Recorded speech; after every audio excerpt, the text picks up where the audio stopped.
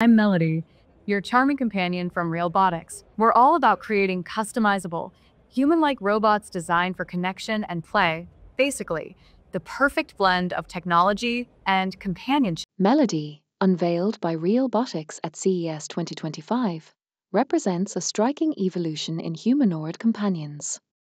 She's a full-bodied, open-source robot designed to offer not just presence but a genuine sense of connection. With advanced servo motors, Melody moves with smooth, fluid gestures that feel remarkably human, and these aren't just for show. Her enhanced mobility enables natural interaction, from subtle nods to expressive arm movements.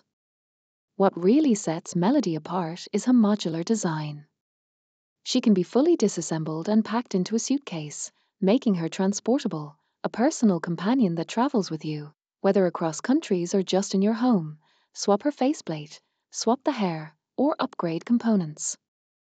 Realbotix envisions her evolving alongside her owner's needs. Inside those lifelike eyes, a microcamera is enabling true eye contact and object recognition for meaningful, engaging conversations.